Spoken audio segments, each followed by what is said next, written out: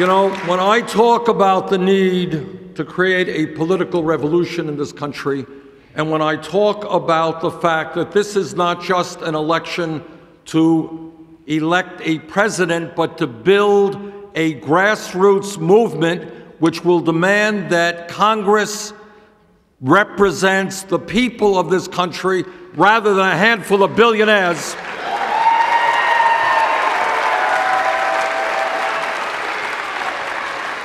What I am talking about in 50 states in the country is what CCI is doing right here in Iowa. Guys, thank you very much. You are doing it. You are bringing people together from all walks of life to say that government cannot continue to be dominated by wealthy campaign contributors and big money interests. Thank you for being a model for America.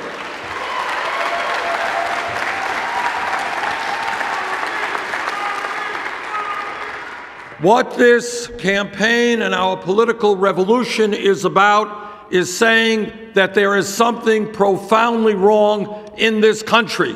When the middle class continues to disappear, when people work longer hours for lower wages, when we have the highest rate of childhood poverty of any major country, and at the same time, almost all new income and wealth is going to the top 1%. That's wrong. Together, we're going to change that.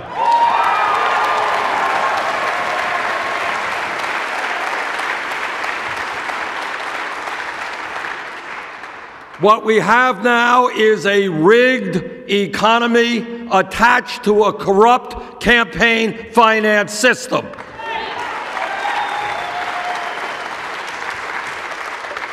You know, when I began this campaign, people said, well, Bernie, you're a nice guy, you comb your hair really well, you're a GQ dresser. But despite all of those redeeming qualities, you can't win because you don't have a super PAC. And what I said, and I'm the only candidate running for the Democratic nomination to say this, I said, I don't want a super PAC because I don't represent the interest of billionaires and corporate America.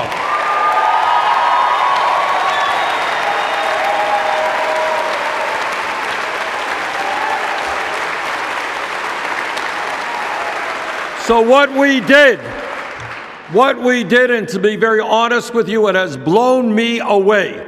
What we have done is gone out to the middle class and working families of this country and said, we need fundamental changes in our economy, in our political life, in our criminal justice system, in immigration, and I'm going to fight for that, but I need your help. And you know what's happened over the last 8.5 months? We have received 2.5 million individual contributions, more than any candidate in the history of the United States of America.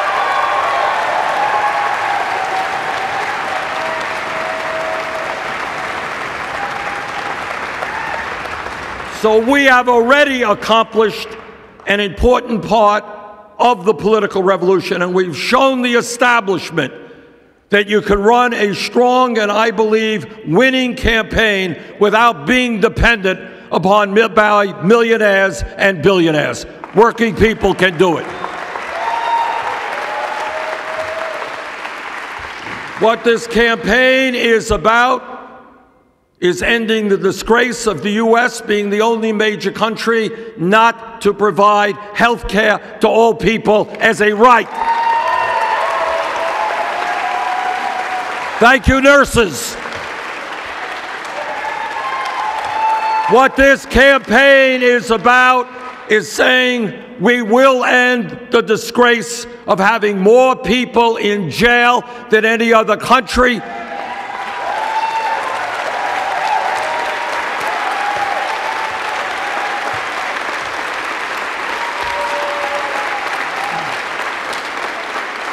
And those people incarcerated, as everyone knows, are disproportionately Black and Latino and Native American. We are going to bring about real criminal justice reform for a broken criminal justice system.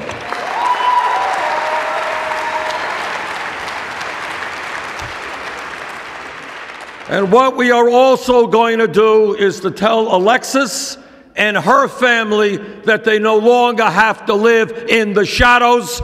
We're going to pass comprehensive immigration reform and a path towards citizenship for 11 million undocumented.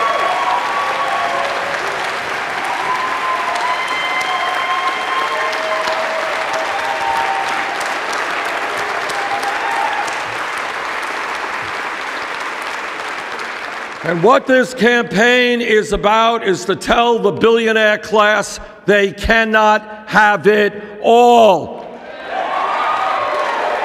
They are going to start paying their fair share of taxes. We are going to have a trade policy which represents the needs of working families, not the CEOs of large corporations. We are going to expand Social Security, not cut it. And yes, together, we are going to take on the fossil fuel industry.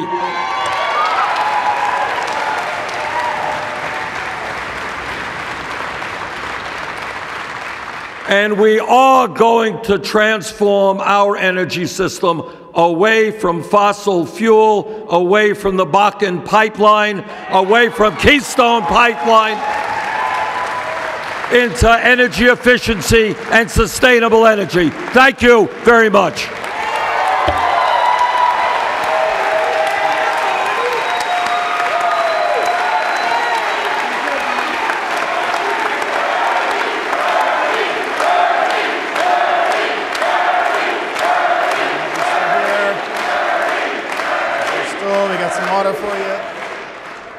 Senator Sanders, as you know, we're going to hear from some incredible grassroots leaders with questions for you, as well as two esteemed journalists. And to begin the questions, we have Anthony Newby from Minneapolis.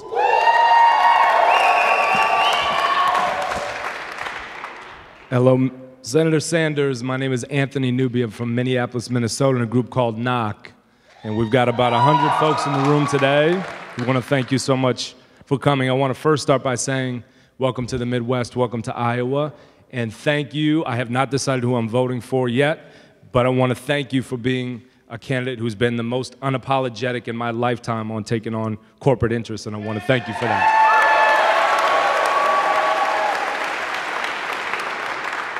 We came to Iowa from Minnesota, again, along with about 100 other folks, 25 leaders from Black-led organizations from throughout the Midwest.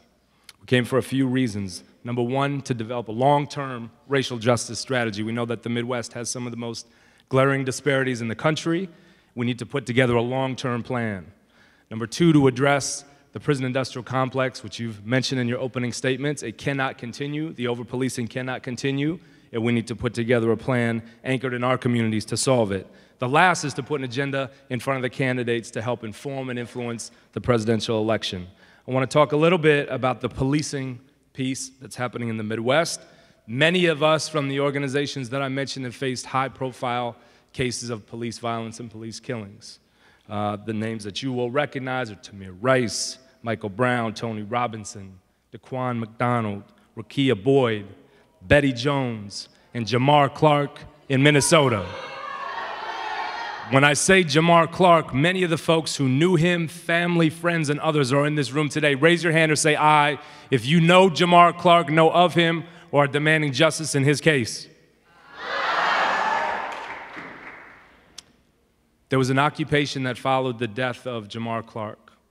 That occupation involved taking over a police precinct, shutting down freeways, shutting down malls, shutting down airports. This is happening in cities all over the Midwest, as you well know. Following that occupation, some local elected officials in Minneapolis decided to carve out from the budget $600,000 to go directly to a police station that was directly responsible for the death of Jamar Clark, to reinforce the police station, add reinforced glass, windows, fences, and barriers to keep the police safe. The community rallied to block that funding, and that proposal was pulled because of many of the folks in this room who demanded no more investment in a system that's broken. My question, Senator Sanders, is our black and brown communities throughout the Midwest are in absolute crisis. We need a president willing to take big, bold action in the moment. On behalf of the great folks of Iowa and throughout the Midwest, we're asking you to follow the model began at the 4th Precinct in Minneapolis in honor of Jamar Clark, and divest from the tools of mass incarceration and punitive law enforcement and create a massive jobs and infrastructure bill. Cut the cord on things that don't work and commit $200 billion, not $1 million or $1,000 or $600,000. We want a president who would commit $200 billion or more and invest in the health of our communities. Can you make that commitment today? No, I'll invest $1 trillion in rebuilding. Okay. All right. Look, this is the story. Thanks very much, Anthony. All right. Here's the story. Youth unemployment today is off the charts. African American youth unemployment and underemployment is 51%. All right, 51%. So what I think, you want a radical idea? Maybe we invest in education and jobs rather than jails and incarceration.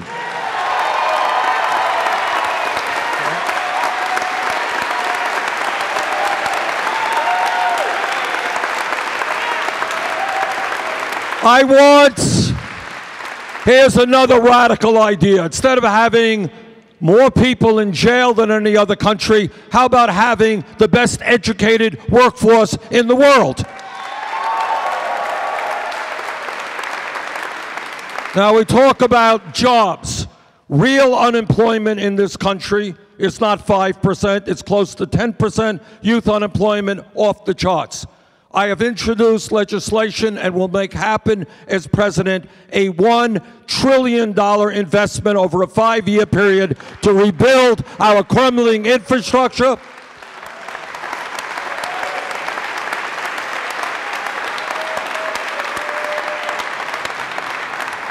To train, not everybody wants to go to college.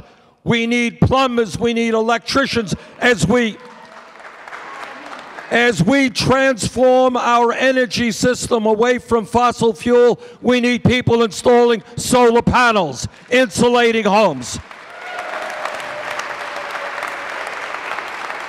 In every speech that I give, Anthony, in every speech, what I say is that it is more important for our kids to have jobs and education than to be hanging out on street corners. All right?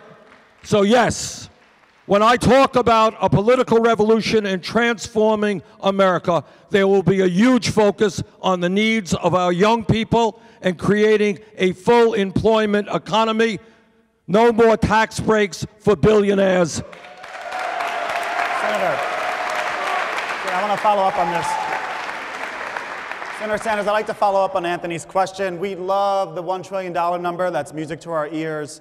The question is, will you target that investment of $1 trillion to the communities, both urban and rural, with the highest rates of unemployment and concentrated poverty? Absolutely. If we are talking about addressing the crisis of youth unemployment and high unemployment in general, by definition, it means that we need to target that money to the communities that need it the most.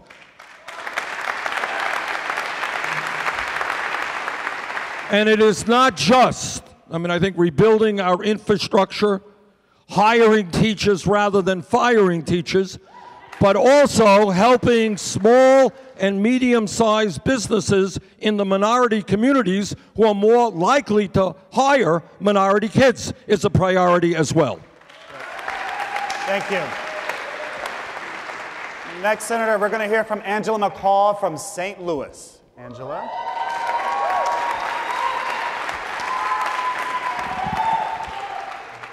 Thank you, Senator Sanders.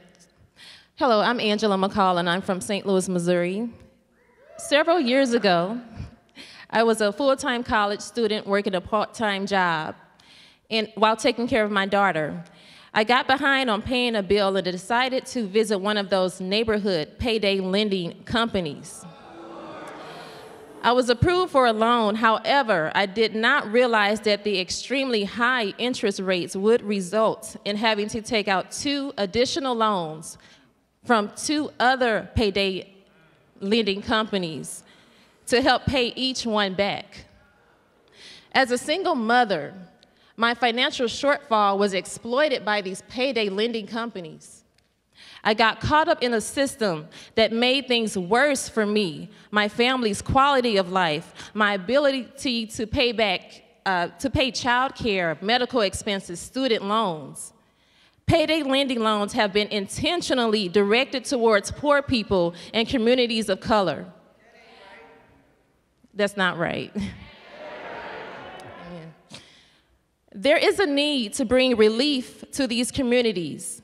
We need to have better regulations of financial systems that do not cause economic injustice or prey on poor people, but will instead invest in making affordable loans available to everyone. No one should feel that the only option is to take out predatory loans. Building wealth should be the focus. We need an administration that will protect us from economic violence and injustice. Senator Sanders, what would you do to ensure that the Consumer Financial Protection Bureau and other federal financial regulators interact with communities that have been stripped of wealth by abusive, predatory lending and chronic disinvestment? Thank you very much, Angela.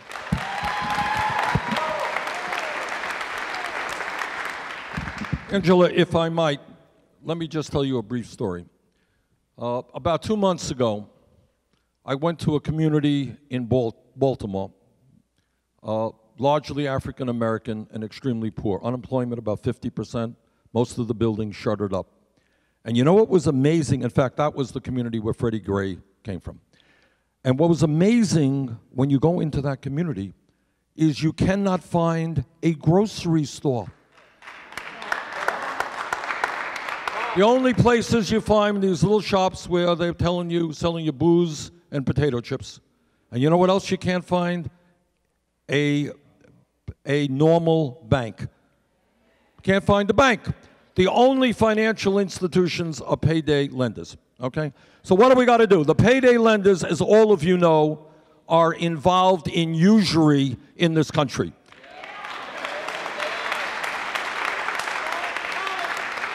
And anybody who studies religion, whether it's Christianity, whether it's Islam, whether it's Judaism, anyone knows anything, is in all cases, usury is regarded as a sin.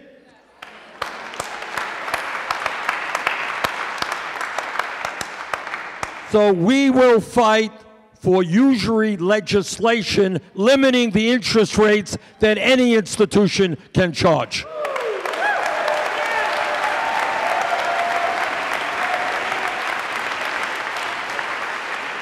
And this is not just the horrific behavior of the payday lenders. Some of you are paying off on credit cards 15, 20%, right? All right, so we're going to deal with that. Second of all, 24%? Okay, second of all, we need to break up the huge financial institutions on Wall Street.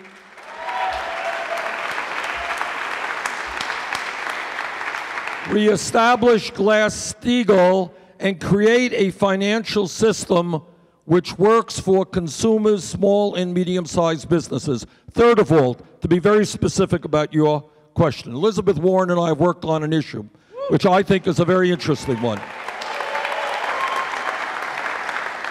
If you are living in a low-income community, and if there are no normal banking outlets in your community, you know what I think the alternative is? Not payday lenders. I think we've got to get rid of them.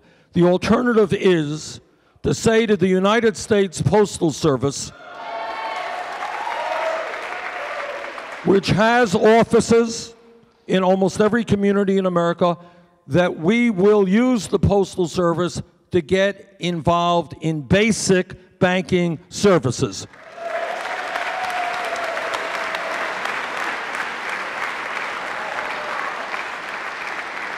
So if you want to cash a check, you shouldn't have to pay 50, whatever the heck it is, some outrageous interest rate or fee to cash that check. You should be treated as you would if you were in a wealthier community and there was a real bank. Second of all, if you want to make a modest loan, I'm not suggesting they get involved in big-time banking, but they can get involved in basic banking, which will provide a very, very significant alternative to these payday lenders and their horrific practices. Thank you.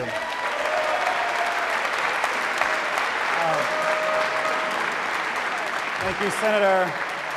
Thank you, Senator. And I appreciate the particular name dropping of Senator Warren. We happen to share the last name. I think we're related. So I appreciate that. We're going to hear next from Rekha Basu. She has 2 questions for you. Give Rekha some love from the Des Moines Register, everybody.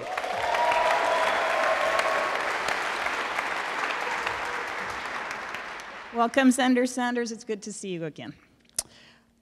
Hillary Clinton, who is regrettably not here today,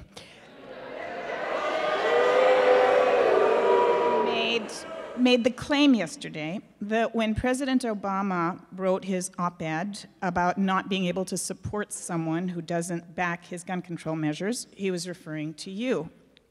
Her campaign has cited 5 votes that you cast against the Brady Bill, as well as several to prevent gun violence victims from seeking civil damages against manufacturers. You've suggested previously that your votes have reflected pro-gun attitudes in Vermont, which you represent. But some of your opponents wonder, where is that fierce independent-mindedness that you show on every other issue when it comes to gun? And could you talk to us about where your heart is and your evolution on this? All right, so let's set the record straight in a political season, all right? Occasionally in political seasons, records get distorted. Record. In the state of Vermont, we have 1 congressperson. 1988, when I was mayor of Burlington, I ran for Congress. I ran as an independent. I'm the longest-serving independent history of the United States Congress. But I ran against a Democrat and a Republican. And you know what the gun people in that election said in 1988? Vote for the Republican, vote for the Democrat. Don't vote for Bernie Sanders, because he believes that we should ban the sale of assault weapons. I lost that election by 3 points. That was back in 1988, when I uniquely among candidates for that seat came out for a ban on assault weapons. Number 2, I know I'm being attacked as being a stooge for the NRA. Well, some stooge. I have a D- voting record, lifetime voting record for the NRA. Not quite a stooge. Number 3, as a member of the House and the Senate, I have voted for instant background checks, and I absolutely agree with what the President is trying to do in his executive order.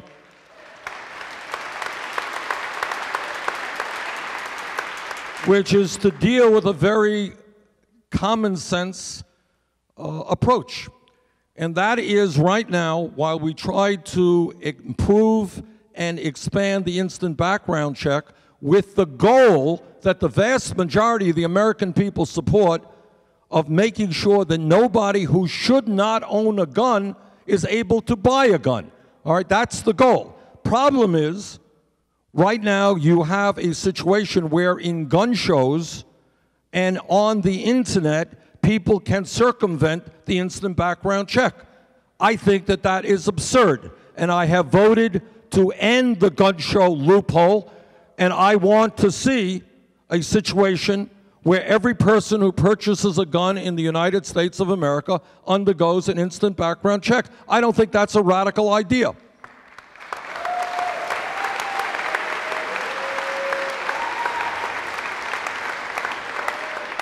Fourthly, right now you have a situation where somebody can walk into a gun shop, go through an instant background check, and legally purchase guns, okay?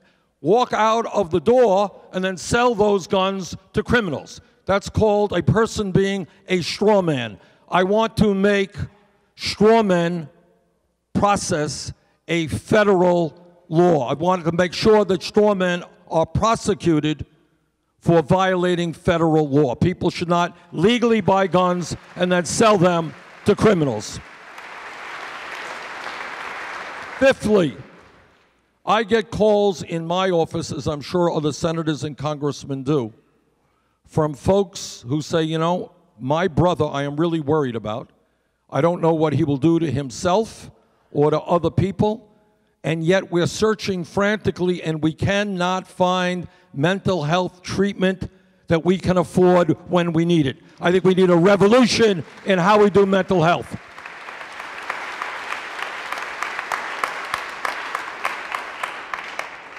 So I believe, by the way, coming from a rural state that has virtually no gun control, that I am uniquely positioned to bring about a consensus of the American people. Not everybody is going to agree. It's a divisive issue. But I believe I am in a unique position to put together a consensus of the American people who will come together and say, we will do everything that we can to end these horrendous mass shootings that we are seeing, that we will do everything we can to make sure that guns do not get into the hands of people who should not have them. Thank you, Senator.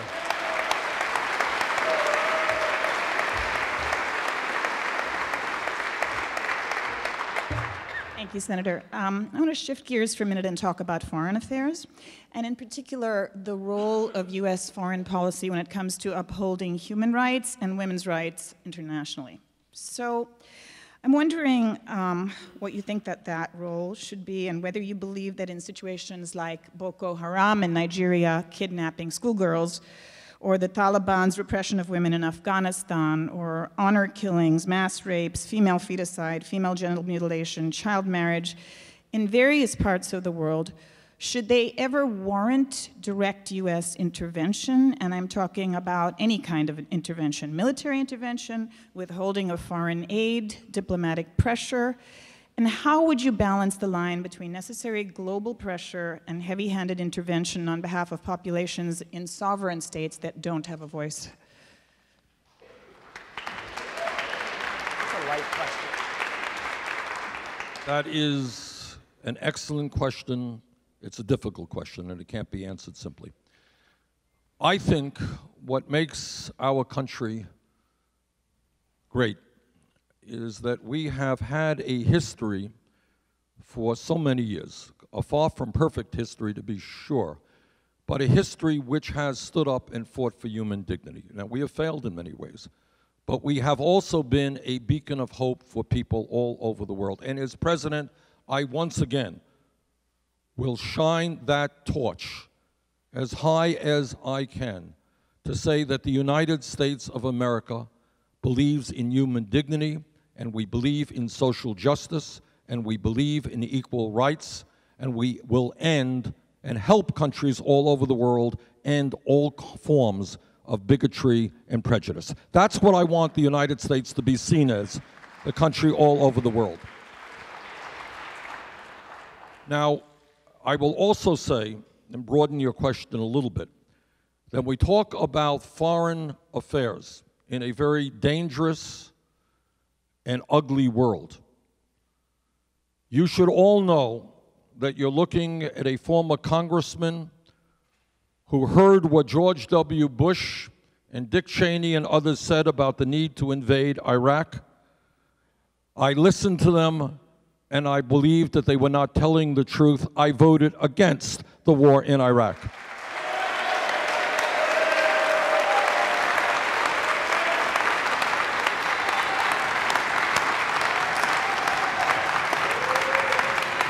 And to answer your question about military interventionism and regime change, what I believe is we have got to learn the very painful lesson of the war in Iraq. And what that lesson is to me is that the United States of America cannot and should not do it alone. We cannot do it alone. And what that means, not only on the issues that you have raised, but broader issues, that we have got to work in coalition, broad coalition. Cannot be just America. Cannot be just our young men and women engaged in perpetual warfare in the Middle East, as some of our Republican colleagues want.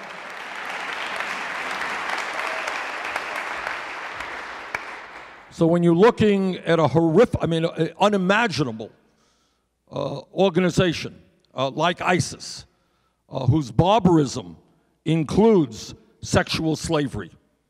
I don't think they think of women as second-class citizens, probably as 10th-class citizens, all right?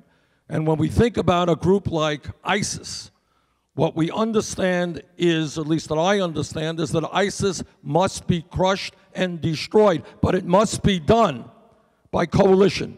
And what do I mean by that? I mean the United States must work with other major powers, UK, France, Germany, including Russia. And what we must also do is understand what King Abdullah of Jordan has recently said.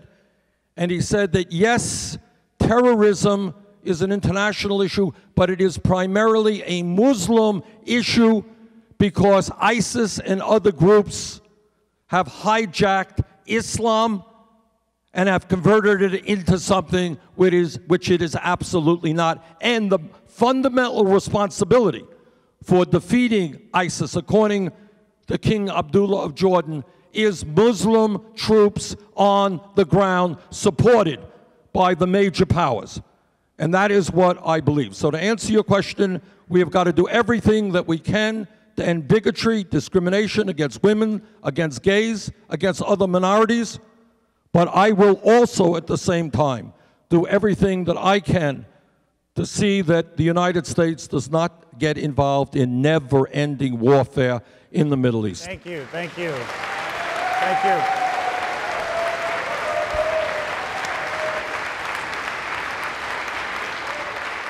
Senator Sanders, we're going to bring the issues back to domestic issues, and particularly an issue facing not only this next questioner in the South, but around the country. So next we'll hear from Keisha Saffold from Alabama.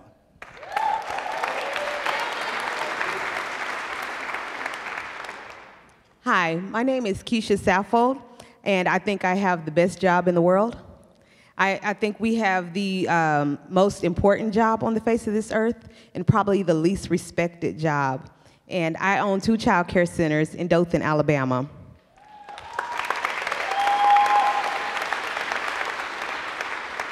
My centers are not traditional centers in that they're open 6 days a week and they're open till midnight.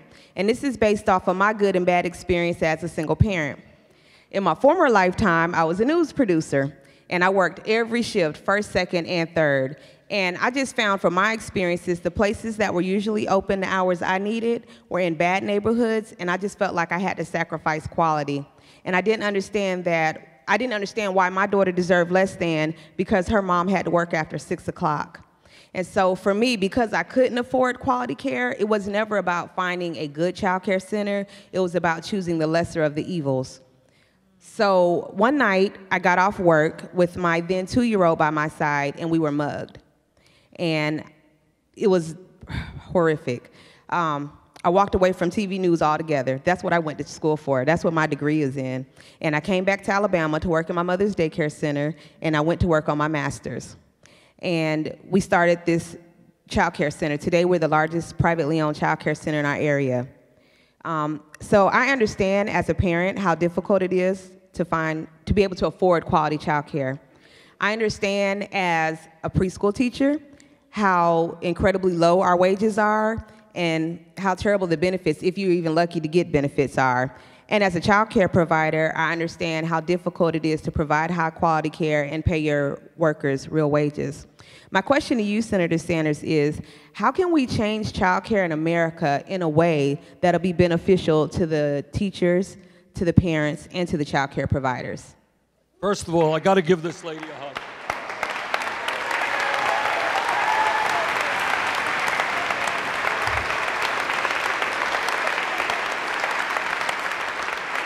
You've touched the subject. Now, I know we got to get out of here within an hour, right? But she really gets me going here. I could go on for about 5 hours on this. And I hope Jane's not upset that you're kissing other folks. On the stage, Senator. Keisha, first of all, thank you so much for the extraordinary work that you are doing, all right?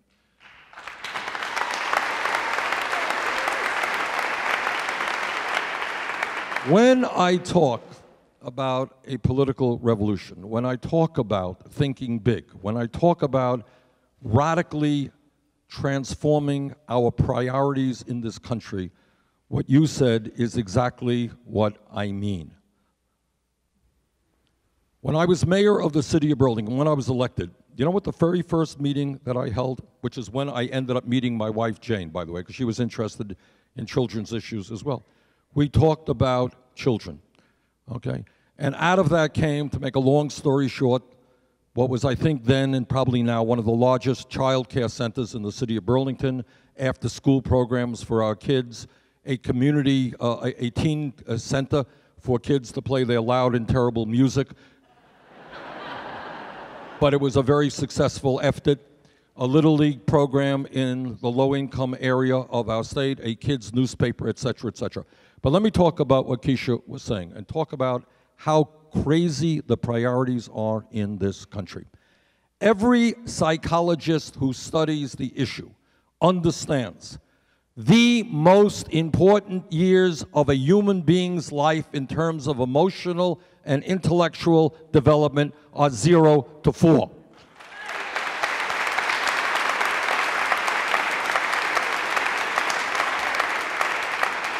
That's a fact. So think for a moment what we do in this country. As Keisha just said, all over this country, including my own state, it is very, very hard for working families to find high-quality, affordable child care or pre-K. What you find is that, and Keisha touched on this as well, you find that many of the people hired in child care are making, what, $9, $10 an hour? Not even that. They're making less than McDonald's workers, and we are entrusting them with our children in the most important years of their life. You can make the case, I will make the case, that people who work with 3-year-olds are doing more important work than college professors do.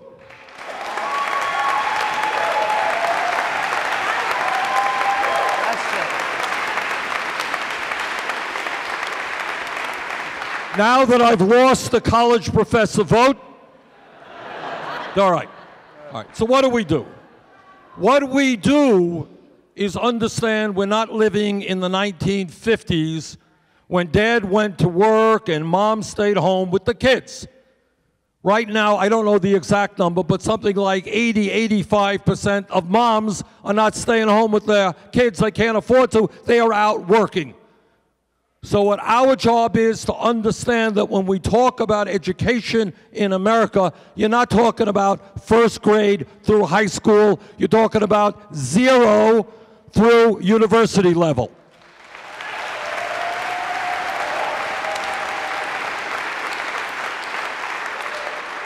Ultimately, Keisha, and I'm not promising you we could do this in the first year, but ultimately what we should do is expand public education. Now, right now, I have a proposal to make public colleges and universities tuition-free.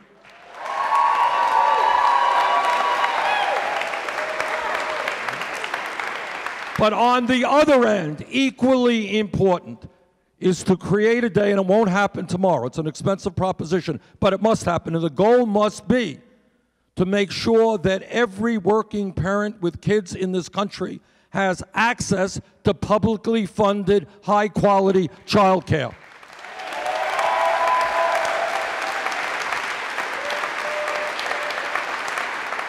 You know, everything gets tied together. You know, as we all know, one issue is related to another issue, related to another issue. If we have real unemployment in this country of almost 10%, if we have kids who are hanging out on street corners, what about creating many hundreds of thousands of jobs by training our young people to work effectively in child care centers all over this country?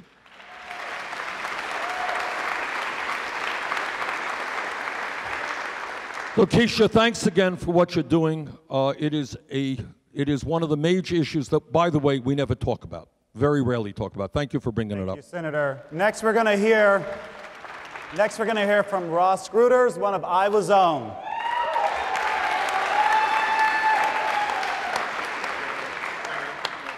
My name is Ross Gruters, and I've worked as. There you go. Try this for the third time. My name is Ross Gruters. I've worked as a union locomotive engineer for over a decade now. And we all know that unions have been at the front of the fight for better wages and working conditions. Similarly, environmentalists have been at the front of the fight to protect the health and safety of our communities and our planet. Unfortunately, opponents of both labor and environmentalists work to pit the two against each other. As a union member and an environmentalist, I've worked with Iowa CCI Action and Railroad Workers United, a rank-and-file caucus of railroad workers, to do both. To put the health and safety of our communities and our working economic conditions together and first. So nationally, what that's looked like is organizing across the country with other environmentalists, labor and railroad safety and environmental conferences, along with my fellow environmentalists. Here in the state of Iowa, what that's looked like is protecting our land, water, and resources so that we can oppose harmful big oil land grabs like the Bakken pipeline across our state. As you know, Senator Sanders, there are movements all over the world to transition away from fossil fuel dependence. As president, what will you do to support the people working to protect the future of our planet while still ensuring quality economic opportunity for working people? Ross, thank you. And Ross, you're absolutely right that there are reactionaries who want to pit those of us who are environmentalists against those of us who are pro-labor and understand the need for decent paying jobs. But you know and I know there really is not a contradiction. So two things. We have introduced what I am quite confident is the most comprehensive climate change legislation in the history of the United States Senate. And what that does is not only impose a tax on carbon to provide major disincentives for the production of greenhouse gases, but what we also do is put a huge amount of money into helping people who in one way or another are impacted by the transformation of our energy system.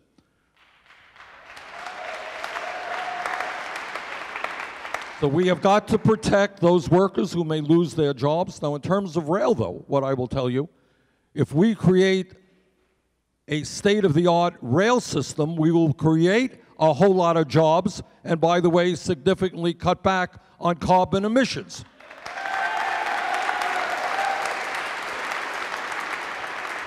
So bottom line is, I believe if we are sensitive and sensible, we can transform our energy system, we can create millions of decent paying jobs in the process, and we can protect those workers who are impacted by the transformation. That's my goal.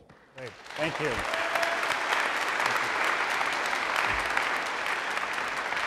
Senator, well, our next questioner is Enrique Aguilar from Greater Minnesota.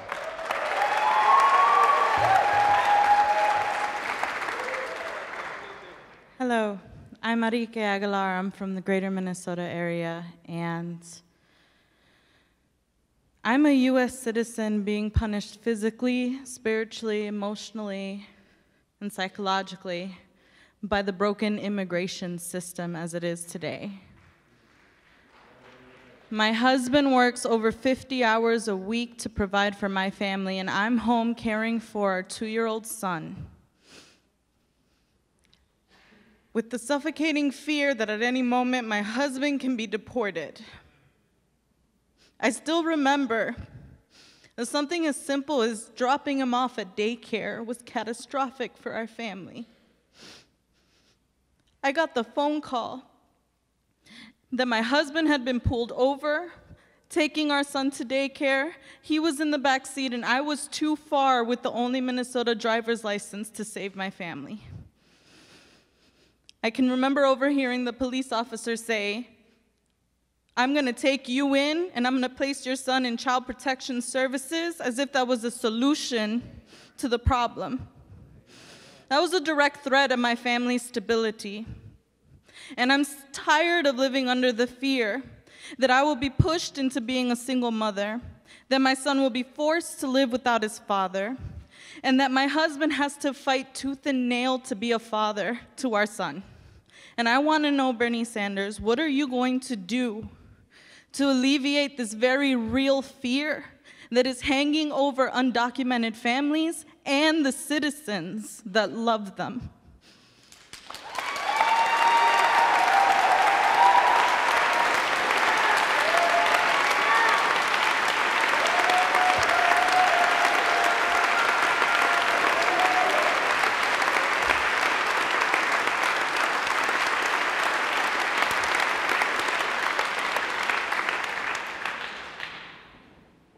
Thank you very much for your willingness to share with us what is a very personal experience. Let me answer it this way. For a start, I work closely with President Obama and agree with him on many issues. I do not agree with him on his policy toward deportation.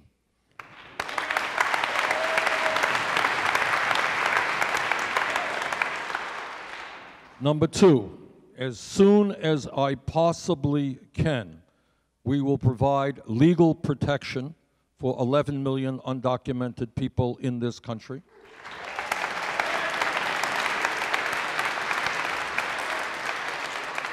I will do my best to get Congress to pass comprehensive immigration reform, but if they don't do their job, I will use all of the powers that the president has to protect undocumented people.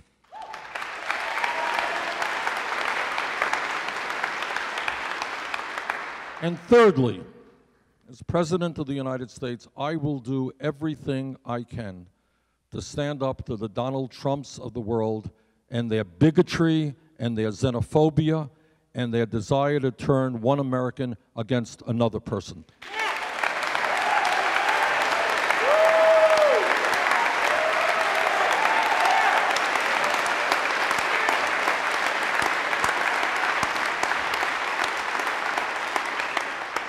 The Trumps of the world and the other demagogues like this understand that the rich get richer and everyone else gets poorer when you divide people up. So you have a Trump who for years was insulting the African American community by telling us that the President of the United States was an illegitimate president, not born in America. All right? And then you have, and by the way, stirring the fires of racism in the process, right? Think about it. President of the United States won, pretty strong vote, re-elected, pretty strong vote, and you got Trump and others going around, oh, he's not a legitimate president. You know, it's a funny thing about that. My dad was born in Poland. I'm the son of an immigrant. Okay, I'm the son of an immigrant. Nobody has ever asked me for my birth certificate. Maybe it has something to do with the color of my skin as opposed to Obama's skin.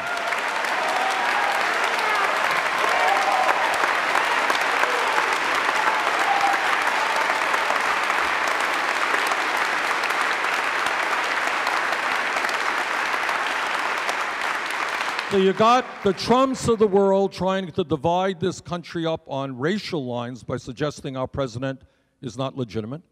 And then he comes up with the brilliant idea that all the people coming over from Mexico are criminals and racists and rapists and drug dealers.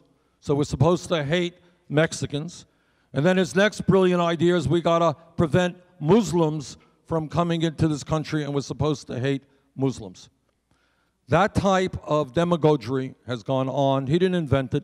It's gone on for hundreds of years. It's called scapegoating minorities, and we're supposed to hate people because they're a little bit different than we are. Our job is to stand together, to be united, not divided.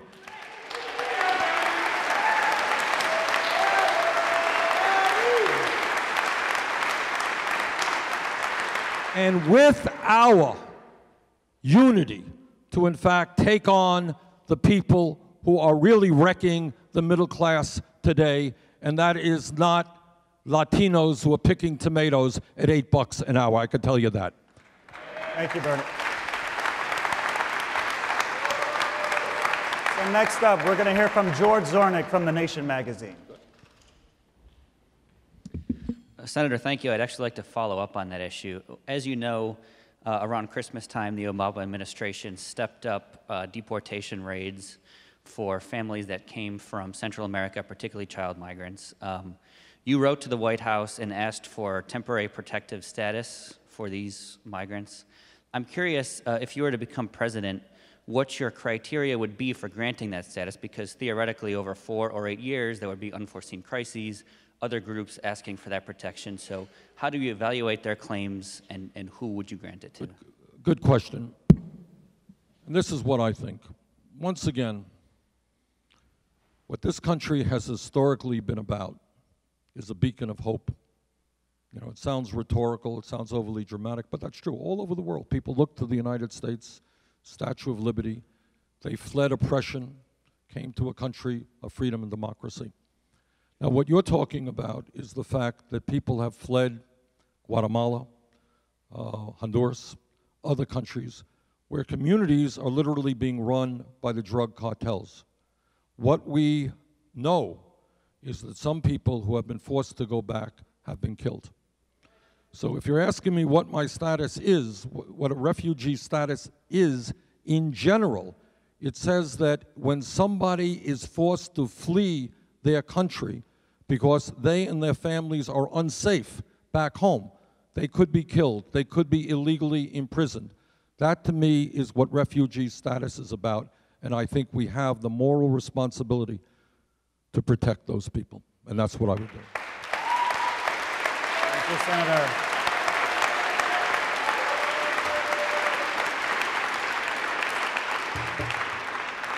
Senator, next we're going to hear from Eugene Lim from Chicago.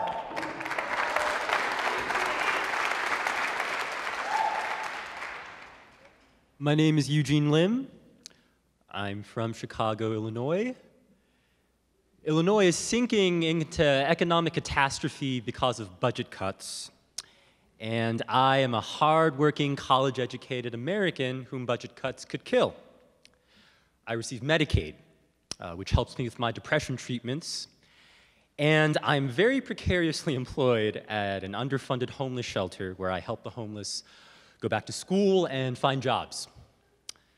So my state-funded shelter turns people away and lays staff off every month because decades of tax dodging by Illinois' wealthiest broke our state budget, which corporate Republicans and Democrats alike refuse to balance by taxing the 1% more.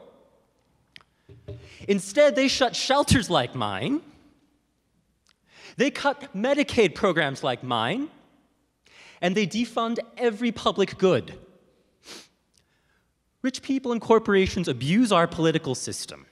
Seeking profit, they buy public office like our own Governor Bruce Rauner did with $30 million of his own finance capitalist cash, and then they push budget cuts.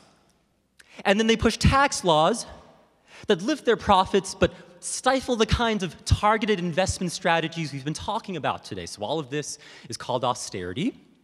Senator, how will you fight big money in elections? And how will you raise revenue to fight big money's austerity politics? Thank you, Eugene.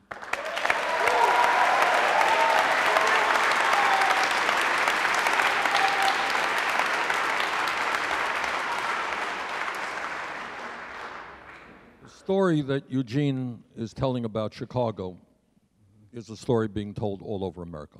You know that. What we have is massive income and wealth inequality. So Eugene, what I know you know is that over the last 30 years in this country, there has been a massive transfer of wealth, a redistribution of wealth from the middle class to the top 1/10 of 1%, who have seen in that 30-year period a doubling of the percentage of wealth they own. Middle class is shrinking, real wages are going down, percentage of wealth owned by the top 1/10 of 1% has doubled. What I believe is that now is the time to reverse that trend.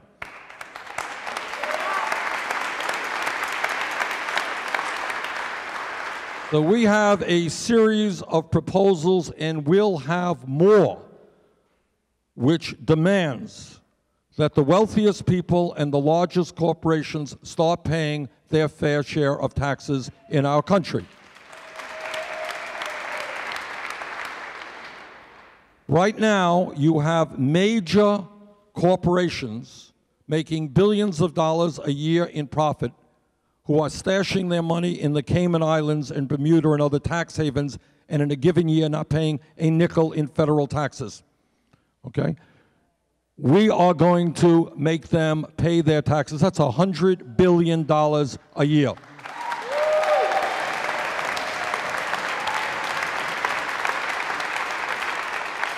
We are going to impose a tax on Wall Street speculation. That is an enormous amount of money.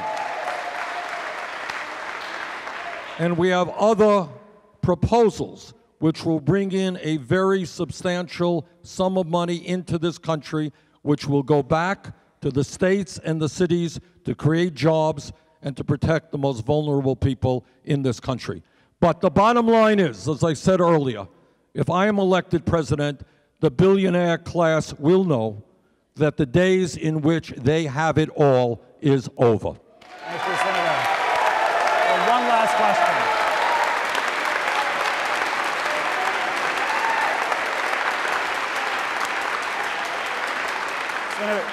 Senator Sanders, thank you for your patience. We have one last question for the afternoon from Jerome Dillard from Madison, Wisconsin.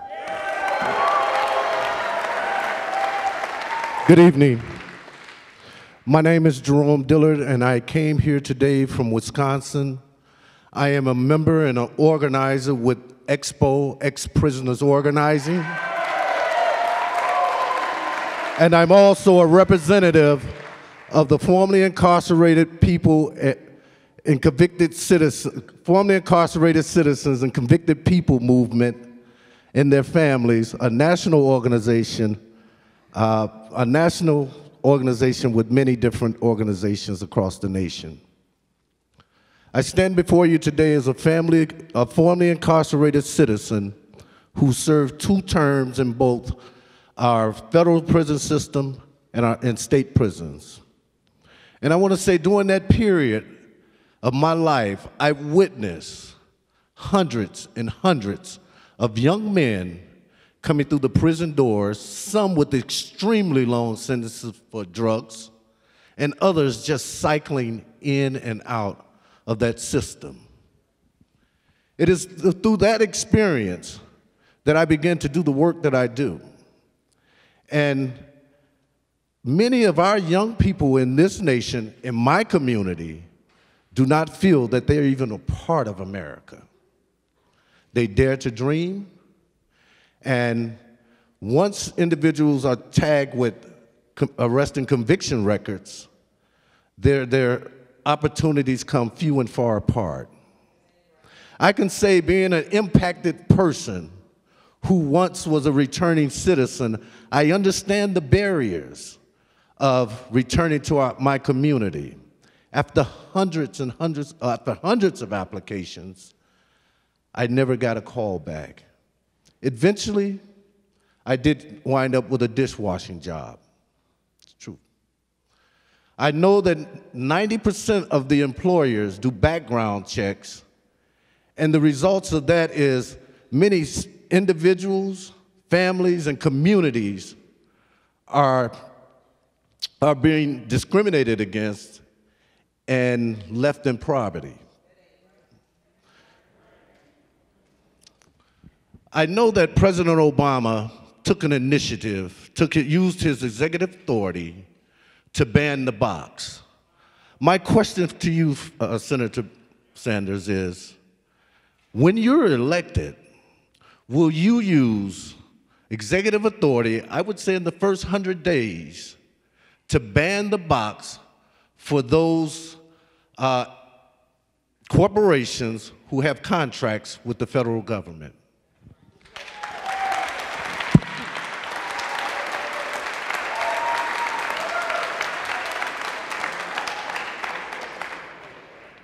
Yes.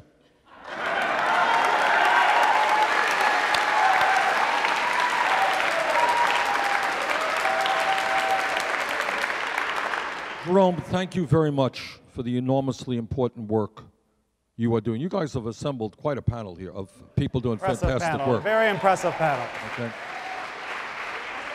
What Jerome is touching on is a huge issue.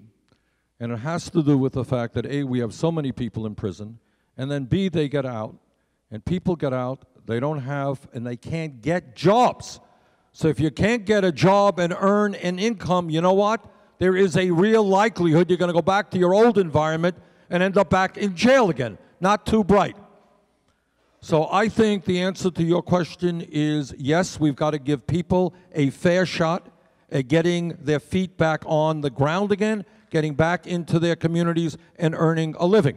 And let me touch on another issue. There are many, many hundreds of thousands of people who are felons in this country who serve their time but don't have the right to vote.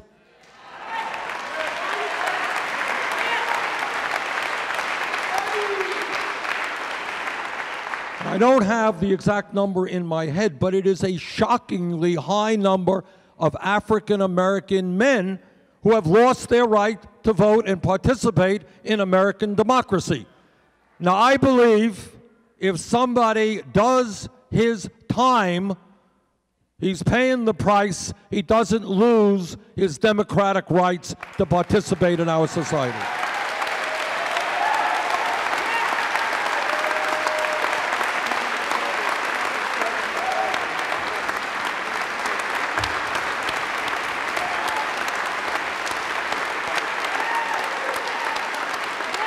With that, please join me in thanking Senator Bernie Sanders for joining us today.